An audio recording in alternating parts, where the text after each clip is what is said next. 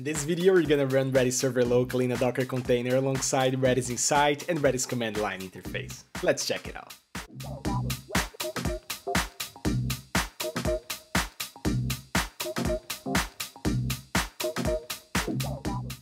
My journey with Redis started one video ago, and in my previous video I discussed 10 things I didn't know about Redis and listed many of its powerful capabilities most people are unaware of. I'm very interested in understanding and experimenting with Redis capabilities, and this is another video of a series where I am documenting my experience with Redis from a beginner's perspective. Join me in this adventure. In this tutorial, you will learn how to run Redis locally alongside Redis Insight to manage its data and how to perform simple CRUD operations. And in addition, we'll also see how we can perform the same operations using the Redis command line interface and how to connect to it from within a Docker container. If you still don't know me, my name is Rafael Delio, and in this channel I talk about software development. If you like this kind of content, don't forget to slap those like and subscribe buttons. And now let's put our hands in the fire. Starting a Redis server locally is very easy, and running it with Redis Insight, it's even easier. For running them, we're going to use Docker, and although we're running both applications, I will leave the command to run only the server as well. So as you can see down here, let me try to make it a little bit bigger. Yes, the first command is to run only the server, right? So that's why we're exposing only the 6379 port, while the second command is to run the whole stack with Redis Insight as well, and that's why we're exposing two ports from this container, the 6379 and the 8001, right? This is the one for Redis Insight, and this is the one for the Redis server. And let's run this one here. So let me copy and paste this on the terminal. It's saying that I couldn't find the image locally, so it's gonna be downloading the image. Okay, downloaded, and it started. So if you do docker ps, nice, you can see that we have our Redis stack container running, right? It's exposing these two ports, 6379 and 8001.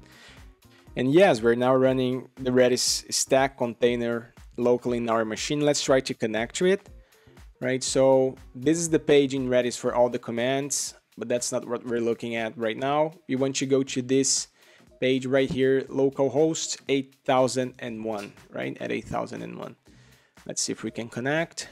Nice, it's starting. All right, so we need to accept the terms and conditions for the license. Now we're in our database. So on this side, you can see some database stats. On this side, if you click here on my Redis database, you can actually configure a username and password, and also configure a TLS connection, and also check some information about your instance, such as the modules that came with the Docker image, right? So you can see that we have already the Redis Search, Redis JSON, the Redis Graph, and Redis Time Series, and Redis Bloom installed natively in this image. So let's close this. And in this port, you can see the list of keys that we have inside Redis, right? And here you can see the details of these key values. But remembering that conceptually, Redis is based on the key value database paradigm, so every piece of data is associated with a key, either directly or indirectly. So our first key is going to be of type hash. The TTL, which is the expiration for the key, is going to be empty, which means it will never expire, right? And the key name, I'm going to add my own name here. So let's say just Rafael Delio. All right, and let's add some fields here. So let's say name, and then Rafael. Let's add another one, and then last name, and let's say Delio, right? And let's say job and software developer, and finally my age, which is 27, and let's add the key. You don't see the key on this side right away, right? But you can see that it was last refreshed 3 minutes ago. So let's refresh this side of the screen. Now we can see that our key is on the left side. So we have Rafael Delio, it's a hash, and you can see the details on this side. So let's say that we want to edit this key. I'm not a software developer anymore. Now I am a software engineer. So now I just updated this key. I can even add new fields to it. I can delete fields, and I can even delete the whole key right away. how can we achieve the same thing from the command line interface? In order to send commands to Redis, we need to connect to Redis command line interface. We can access it by running this command in our terminal right here. So I'm inside the server with the command line interface, and let's see what we can actually do here, right? So we already have a key. So what I'm gonna do is I'm gonna do hget, and then you see that it already suggests that I have the key and the field, which is pretty cool actually. So let me put Rafael Delio. All right, so it returns software engineer. Let's try to get all the fields. So I'm gonna do a hgetAll, right? And I just need to add the key here, right? And it returns everything. So name, last name, job, and age. Right, so let's try to edit this key. And let's do hset. This is really cool, actually.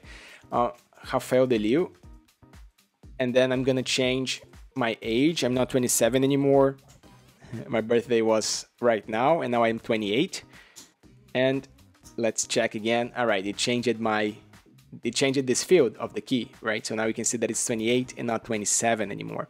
What if we wanted to delete the age? I don't want you to know my age, of course, right? So what I'm gonna do is hdel, and then I'm gonna write the name of the key, and after that I'm gonna write the name of the field. All right, and let's see what we get now. Okay, so Rafael Delio doesn't have an age anymore. Nice. And what if you want to add a new key? So you can do it by running hset, right? And I'm gonna add here Arthur Delio, who is my brother. And I can already add all the fields here, as you can see, right? So I'm gonna name Arthur, last name. Ooh, I forgot the quotes. All right, name Arthur, last name Delio, right? Brother of Rafael Delio, and job being Rafael's brother. Nice, let's press enter. You can see that I returned 4 because it added 4 fields to this key. And now let's try to return all of them. So get all, and you can see all of them being added here, right? So now let's try to delete it. To delete it, we just need to say del and then select the key. I'm gonna delete only my brother. All right, and now if I do hgetAll Arthur Delio, what you see is that it's an empty array, that this key is not registered there. All right, and that's pretty much how we do those same things that you saw right there, right? All right, but what about all the other types that you saw here in this list, right? Because I can add a hash, I can add a list, a set, sorted set. So let's go briefly through each of them. And let's start with the strings. So strings are the most basic kind of Redis values, and they are binary safe, which means that a Redis string can contain any kind of data. For instance, a PNG image or a serialized object, for example, right? The TTL is the same thing, right? So it's the time to expire. We're gonna leave it as no limit. And here we're gonna add like my string, and I'm gonna enter value for this. This is my string example. I'm just gonna add the key, right? And you can see that it exists here now. And if I refresh on the left side, I have my new key on Redis as well, right? And then if you go back to the command line interface, you can even do get my key. Pay attention that this command now is a little bit different from this one, right? Because the H here was referencing that it was a hash, while this is for strings, right? So if I get my string, you can see that it returned my string. But if I try to do hget my string, it's going to return an error because it's not a hash. Then we also have lists, right? So let's add here my list, and let's add the first element first, and let's add the key. And then you can see that we can add new elements to this list, right? And you can also decide if you want to push to tail or push to head, so to the end or the beginning of the list, right? Let's add a second here. Nice, you can see that I have first and second and the index as well. And if I want, I can also push to the head and I can do like 0. And let's see what I get. Nice. So now the index 0 is the element 0. 1 is first and 2 is second. Let's add 2 more elements. So I'm going to add 3 to the tail. So it's going to have the index 3, right? And I'm going to add a new one to the head, which is going to be -1. And then my index 0 is -1. And then if we come back to the terminal here and we do lrange, for example, and then you can do my list, right? And I want to see it from index 0 to 3. So let's see what it returns. All right, let's do -1, and it should return the whole list. And then you can see all the elements of this list. All right, pretty cool. Let's add a new key, but before, let's refresh on the left side so you can see our list here. So Redis sets are an unordered collection of strings, and it has the desirable functionality of every set, of course, that if you try to add the same element multiple times, in the end, you're gonna have only one copy of this element within your set, right? Let's see how it works here. So I have my set, and then I'm gonna add here Arthur, and also Rafael, and let's add these keys. Okay, pretty cool. So let's add someone else here. Let's add Gabriel. Okay, let's save this. All right, so I also added not on purpose an empty string, and it was saved here. And you can see that the order changed, right? And let's refresh on the other side here now. Okay, so you can see the set, the string, the hash, and the list. And now let's try to add a new key here, and let's add a sorted set. So a sorted set is very similar to a set, right? You cannot have repeated members, but what you have now is a score. So it's actually ordered by a score. So let's say my ordered set, right? And now let's say Arthur, and let's add his age here. So he's 30, right? And I am Rafael, and I am 27. Now let's add someone else here, Gabriel, who is 25, right? And now if I add this, you can see that I can order by the score, right? Which, depending on your use case, might be very useful. All right, what else do we get? We also have a JSON, right? So let's add my JSON here, my JSON, and then all right, so let's create a JSON object, name, Rafael, and age 27. So a nice functionality of Redis JSON is that you can actually add only a single field, right? Or even add more fields here, right? So I could have something like, let's say, test, and test2. Let's see if it works.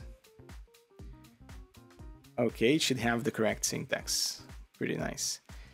That's what I was actually expecting. So I could add another object within this. So name of new object, new name. All right, let's see what I get. Okay, that's pretty cool. So now we have another object inside the task field. Really nice. Let's try to add a list here now. My list. And let's do it like this. Okay. And let's have another object inside this list. And let's say name again. Not very creative today. New name. And let's add it. Okay, that's pretty cool. And I have my list, and the first element of the list is name. New name is an object with this variable right here. Okay, let's refresh on the left side, and we get here our JSON object, my JSON. Nice. Okay, so let's add our last kind of object, which is a stream. Okay, so a Redis stream is a data structure that acts like an append-only log. and they are very useful for recording events in the order that they occur, right? So let's add one here. So my stats, let's say, every entry in a stream key needs an ID, requires an ID, right? And you can see that if we use a star and click here on the information, you'll see that Redis will auto-generate the ID based on the database current timestamp, right? Which is what we're looking for right now. So let me add a field here. So this is going to be status, and then let's say off, right? So let's add the key. Okay, so you can see that it was off at this time. And now let's add a new entry. And then status on, right? And then status again, and on again, right? So we have a stream of data where we use the timestamp of the database to check the status of something, right? That was off, and then it was on, and then it was on again. All right, let me get this from behind my back. Oops. Shit, that Redis Insight is kind of heavy. Oh shit, all right. Stay there. Okay, sorry about that. All right, so in this video, we not only learned how to run the Redis server locally alongside with Redis Insight and the Redis command line interface, but we also learned about the different types of keys that we have within Redis and how to perform a few simple CRUD operations. I hope you have enjoyed this video. In my next videos, I'm going to be bringing more content like this. I'm going to be talking more about Redis in this adventure that I am going through right now. So if you like this kind of content, don't forget to subscribe to my channel, and see you around.